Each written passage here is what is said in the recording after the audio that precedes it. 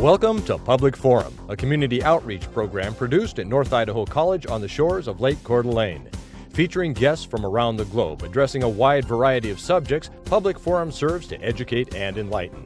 Please join host and moderator, political scientist Tony Stewart, in welcoming today's guest. Welcome to today's program as we discuss the topic Bringing Diversity to the Inland Northwest via conferences, both in the Spokane area and in northern Idaho.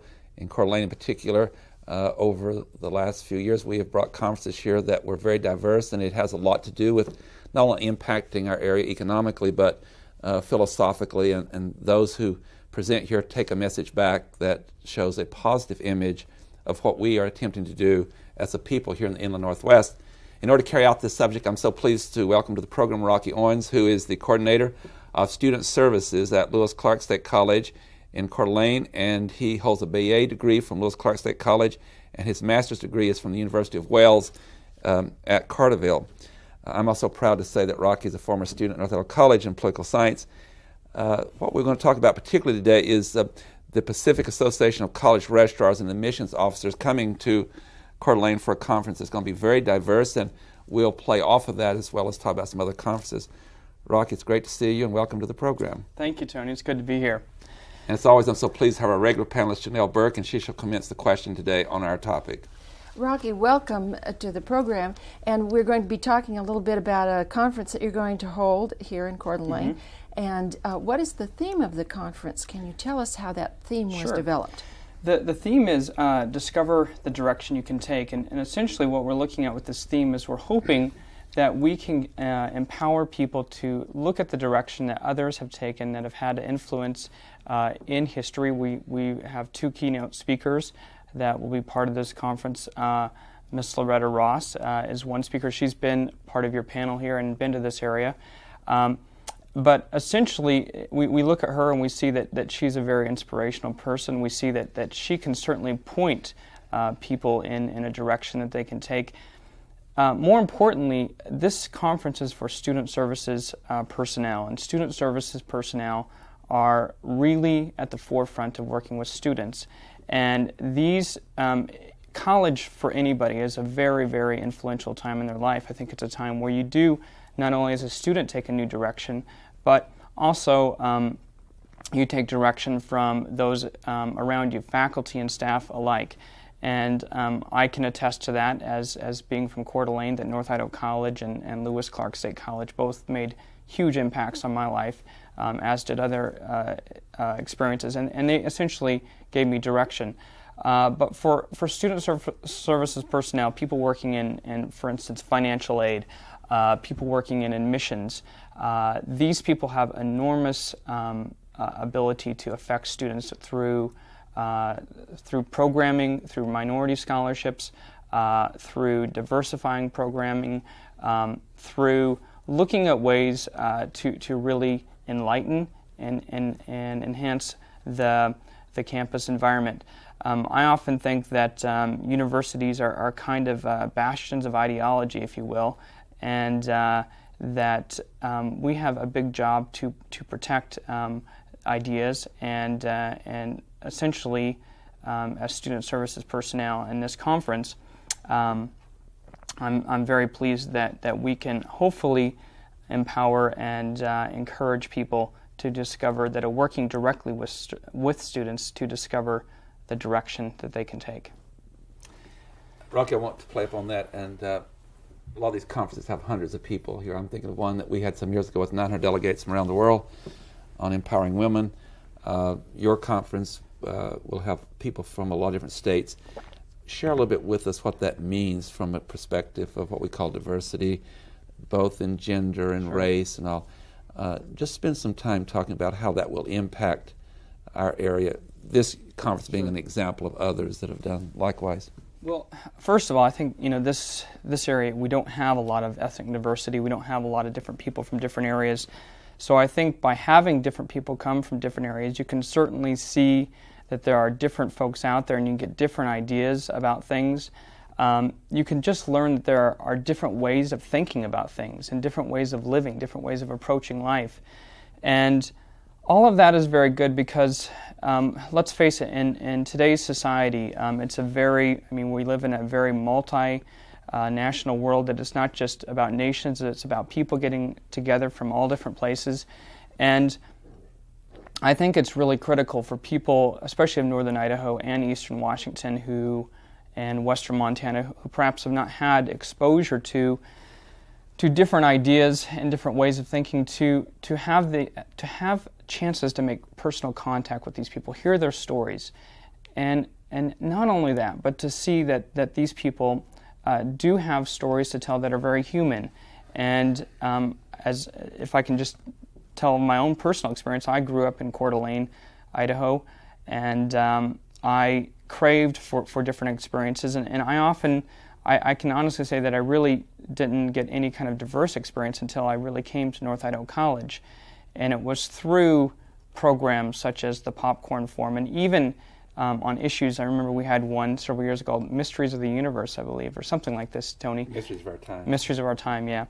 And my goodness, we were exposed to people who were experts on Bigfoot, experts on kind of outer space life. It was an extraordinary conference, and it not only opened my eyes, but I just thought this is a great chance. And then other we've had conferences with Clay Jenkins, for instance, and he's that's added another dimension because in his role as Thomas Jefferson, you're really able to connect with that character and really able to make an impact. I think, that's the one dimension. The other dimension is the fact that as people come together, I think these conferences are a lot about, there's the big buzzword in business is networking. And in a sense, there's a lot of growth that occurs from your peers because you dialogue with them and you get ideas and you have workshops.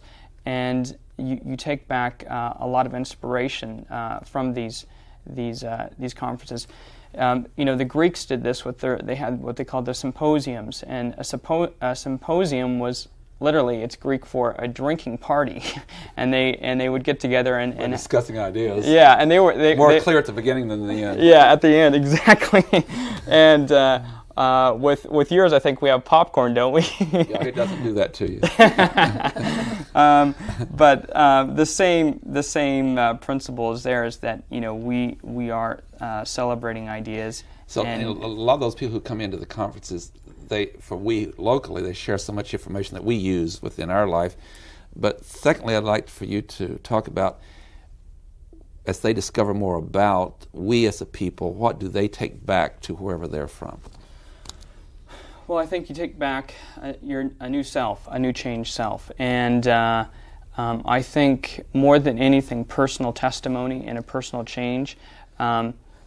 If you've had a life-changing experience, if you've been to a conference and you heard a speaker and you come back and you're changed, I think it's almost like you come back and not only are you excited about what you've learned, but you also share that with other people. And I think that's kind of incumbent upon you, as if you've been to a conference, you've ever been affected by it, that you come back and you share those ideas with people, and that you perhaps say, have you ever thought about it in this way? Have you ever thought about doing it this way? In my instance, we might come back from a conference like this, and I work in admissions a lot, and we might say, have we ever looked at our standards for how we admit students, for instance, and are we, in a sense, looking at a fair and equitable way to bring students in? Are we not only fairness, but are we encouraging that? And just to take that a step farther, at the university where I work for, Lewis Clark State College, we have Japan Week, we have Native American Awareness Week. But I can tell you that these ideas were spawned from conferences like this, and people came back and changed. One other area I want to get to, and then we'll go back to Janelle. So many conferences that come here, I'm thinking about those who come here and they leave and take some information back to their home communities. And this is not a criticism, but so many of those conferences, they are closed to the professionals, like in your case, the registrars and the admission officers. Can we do a better job with the cooperations organizations of, while these people are here, having more exchange with the people in our area. Now, at North Idaho College, we do them on this program and share them with the public, and a lot of people come to the symposiums locally, but I'm thinking about conferences like yours, and there are a lot of others, business, labor, and all.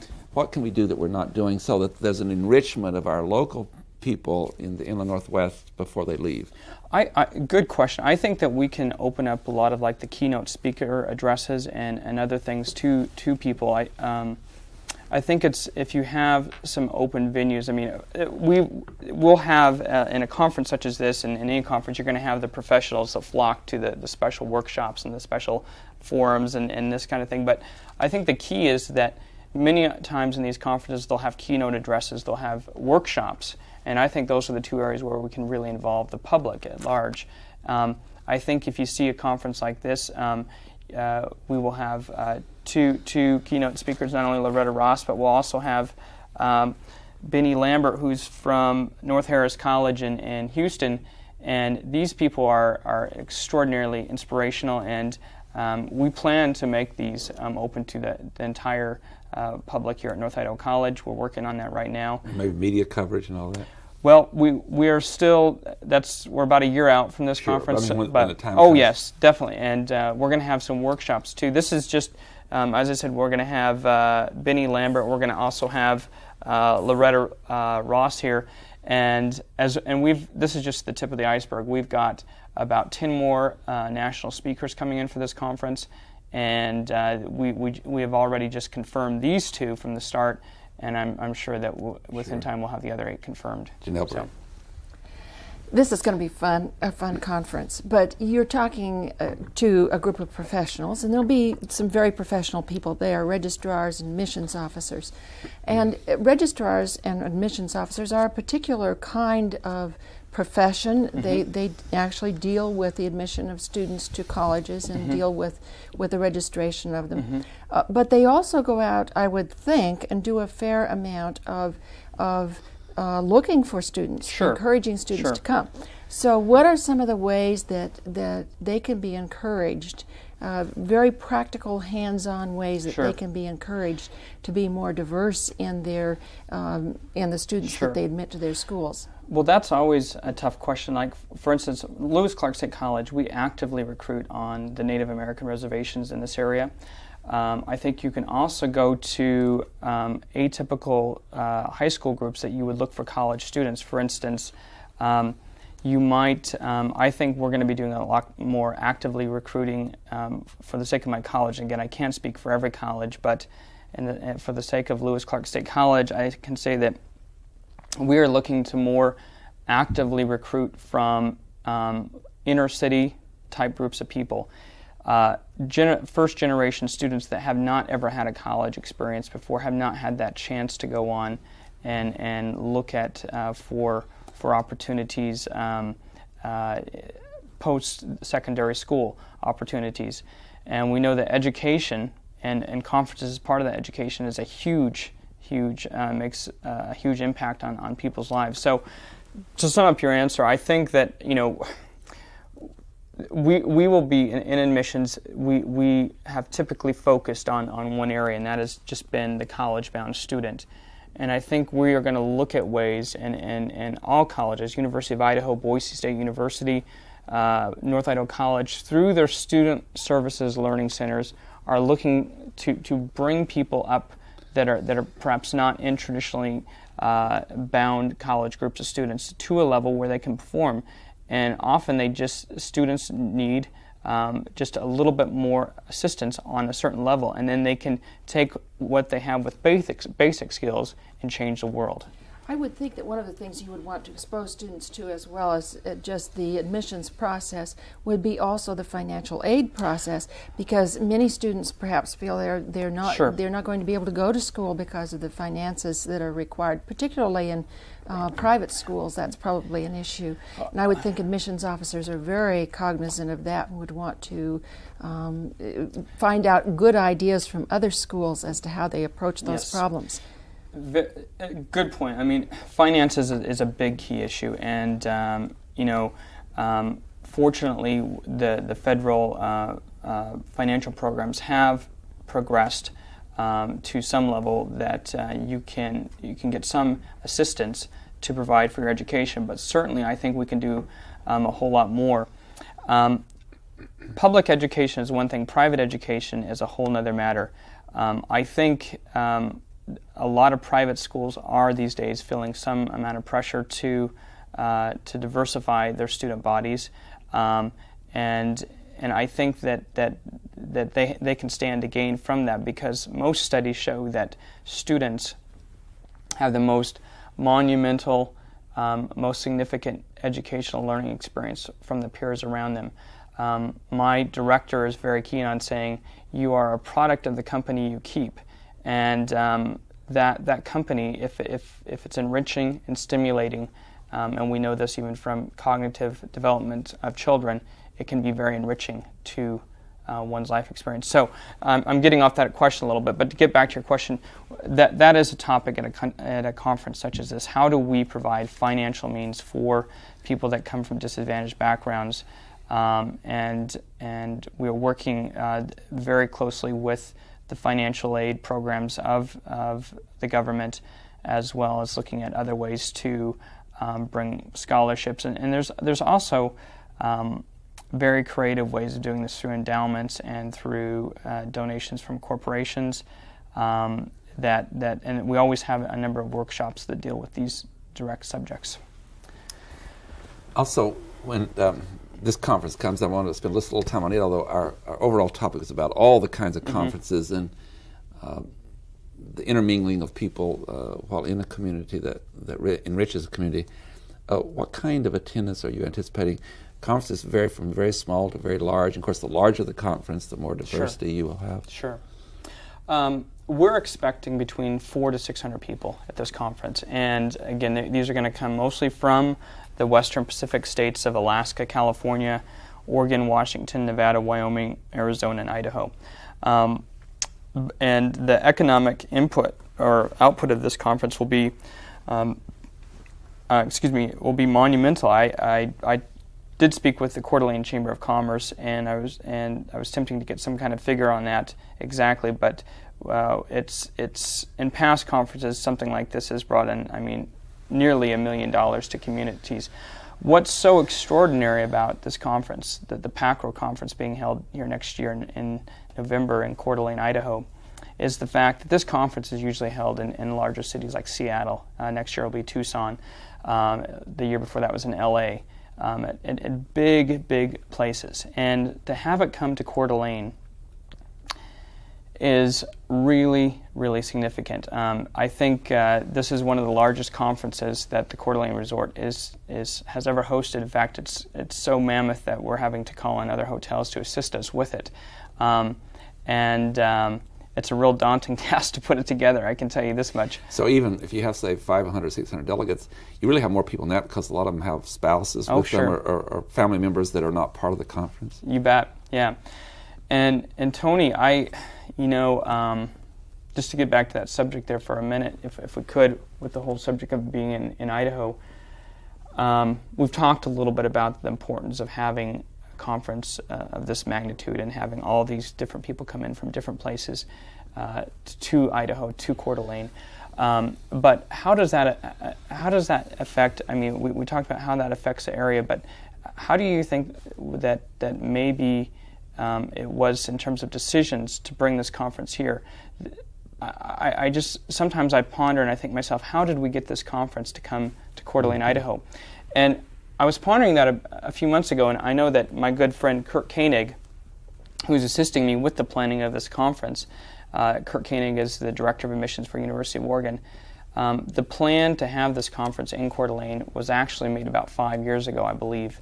And there was a lot of resistance to bring in this conference here.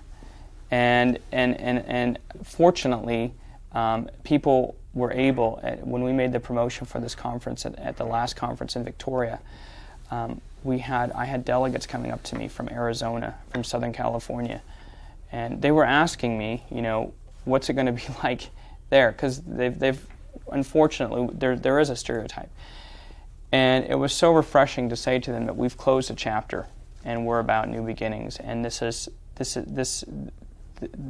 Coeur d'Alene has never stood for any kind of discrimination or any special interests or special groups, and to welcome you all to Coeur d'Alene is just a mark of how we intend to diversify our culture. There are other things that can happen at these conferences. Now, you've mentioned something about possibilities, but Dr. Michael Burke, the president of North Idaho College, was successful after some campaigning to bring here last summer to the Coeur d'Alene Resort and North Idaho College the National Summer Institute for Community College Presidents from all over the United States. It's really interesting because I was asked to speak to that conference about our history of human rights and struggle against racism or hatred. And it was just such an incredibly exhilarating experience. The presidents and vice presidents, others were so receptive with the data that we had and how we presented.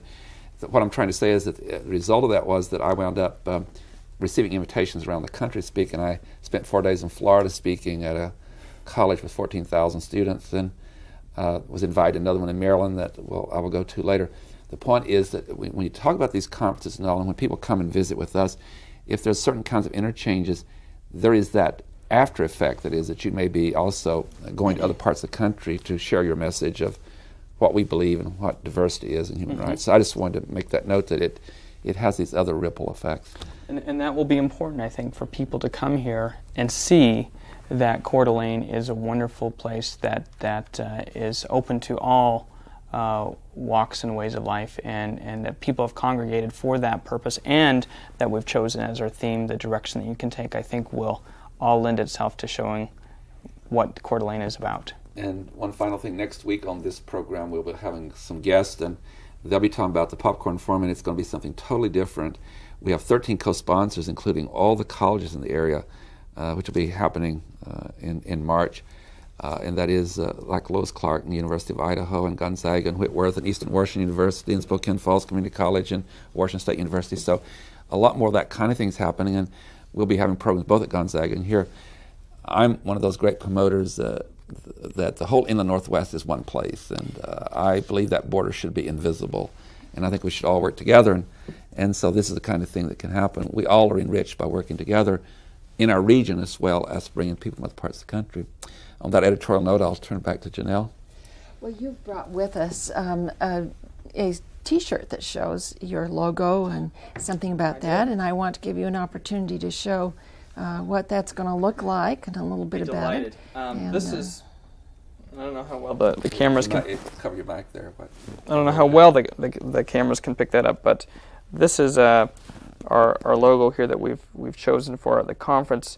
We sold these T-shirts already at the 2002 conference, which I just came from, which was in Victoria, Canada. And there's the compass on there as well as our motto, discover the direction you can take. And again, the dates for that conference will be November 2nd through the 5th. And if I can just say so, Tony, I think that if I can say to your audience here today that we will be having media coverage and we will be having announcements about the different workshops. Of course, we'll have lots of colleges involved in this conference, but we will definitely the keynote sessions and many of the workshops will be open to the public, and we really hope that everybody in this community can be involved in those. So we're doing this show in February, it's running in February, and the conference is in November, so they should contact you at Lewis Clark State College if they wish to have more information, and we'll even be generous enough, if you wish, to give you a telephone number if you'd like for them to, well, by all means. Or email, whatever that might be, that people would like to get more information. If you want to contact me, just call Lewis Clark State College, and that's here in Coeur d'Alene, the Coeur d'Alene Extension Campus, and that number is area code 208-666-6707. I'm going to interrupt to say that people who think like I do in numbers, they want it again. It's 208-666-6707. That's it. Okay. And do you have a website too? We do indeed. Our website is just the standard one, www.lcsc.edu. And once you get that's to the main campus website, there's a hyperlink to the Coeur d'Alene campus, and it'll take you right there. And you'll have all kinds of email and wide web contact. And information. Absolutely. Right. Janelle Burke. We've talked a little bit about what kinds of things conferences do for the local community, but what kinds of things do conferences do for a person, let's say like yourself, who've recently been to a conference? You come home all really rejuvenated, feeling good about what you've learned. How do you put these things into practice, though, when you come home? I think it's like one idea at a time. You catch a good idea and you just think of it, and sometimes you don't implement it right away. But you're going along and suddenly you remember this, or you remembered you had this experience, or you remember this idea, and it just inspires you. And a lot of it is just inspiration that carries you through the year. And of course you can't go home and implement every idea and do everything overnight, but you can be inspired to use those ideas through all your projects. And I mean, I can tell you that coming home, I've got lots of great ideas of how to. Coming home from the last conference, I've got lots of great ideas about how we can work more with interchange with, for instance, the Coeur d'Alene tribe. And I was just down there last week, in fact, doing some work in Plummer and trying to develop some programs there that will allow those students to come to LCSC. But I think, you ask a really good question. I think a lot of that comes from the inspiration that comes through an idea, and you get an idea, you see something.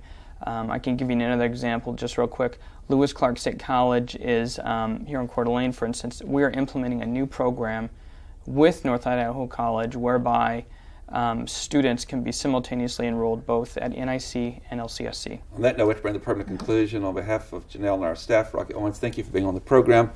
It's been great seeing you and dealing with this important subject. And our subject again today was bringing diversity to the Inland Northwest via conferences. That's one way. There's certainly other ways too. And we commend Rocky Owens for his work as the coordinator of student services at Lewis Clark State College. And he's also working with us very much in relation to next month when we have our major conference here on confronting hate and how to combat it. I hope you've enjoyed our program as much as we enjoyed bringing it to you, and that you'll be with us again next week at this same time when we'll discuss yet another subject. Until then, please have a good week. I am Tony Stewart.